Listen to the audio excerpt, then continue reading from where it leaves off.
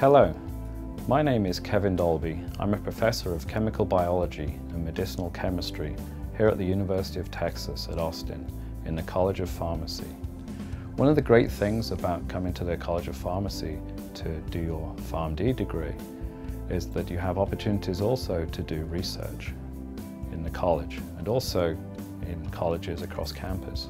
Alternatively, we have an honors program. This is a program that allows you to conduct research during your PharmD training with a faculty mentor, and at the conclusion of this training you would write an honors thesis. Hi, my name is Jamie Barner, and I'm a professor and I'm also the division head in health outcomes and pharmacy practice.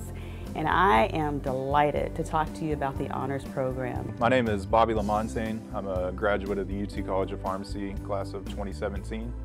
I'm here to talk about my research experience. Hi, my name is Judith Rendon, and I am currently a P3 here at the UT College of Pharmacy, and I am currently in the honors program. I actually am a graduate of this fine College of Pharmacy, and I was part of the very first honors program that they offered here. Why did I decide on the honors program? Did I come to pharmacy school thinking I want to do research and I want to be in the honors program? No, I didn't. I had absolutely no research experience coming into it. As a matter of fact, I was staunchly opposed to doing research, and it was something that wasn't at all interested in doing, and kind of fell into it by participating in someone else's research programs. Pharmacy is it's a very competitive field. There's more and more pharmacists coming out, and I think it's a great way to not only set yourself apart, but also it's a great way to network with people. And so in addition to that, I think as pharmacists, it's really important for us to continue to contribute to the profession post-pharmacy school, and I think that's a great way to introduce yourself to the field of research, and something that you can continue post-graduation. The time commitment to be able to do research really depends on the professor you're working with in the lab. A lot of times you have wet lab opportunities, and so that will require you to be in lab certain periods of time, and sometimes the professor will allow you to do work at home, so you don't necessarily have to spend hours in a certain area. You can just kind of do it at your own pace. I decided on the honors program honestly because a faculty member approached me and talked to me about a different way of thinking, different career opportunities, and something else new to learn.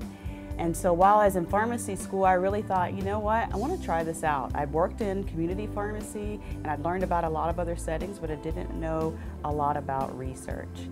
And so I think for me, research was a little bit of a scary word, but really what research is asking questions, critically evaluating them, and determining methods to be able to answer those research questions.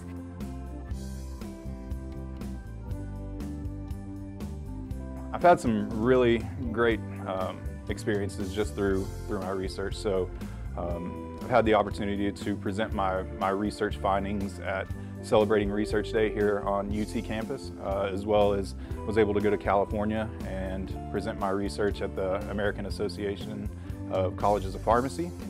And then probably the coolest experience that I was able to do was travel to Buenos Aires, Argentina for the International Pharmaceutical Federation's World Congress and present my research there.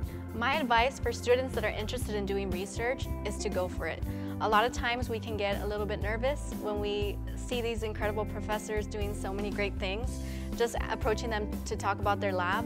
But if you're even slightly interested in what they're doing, I highly encourage you to go and speak to them.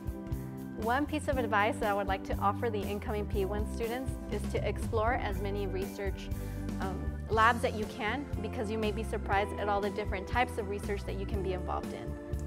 So now that you've heard about some of the opportunities in the college, I'd like to tell you about some other opportunities that we have. We have research problem courses, and then beyond that, if you really are just interested in doing research, you should feel free to contact faculty in the college who are really interested in actually talking about their research all the time.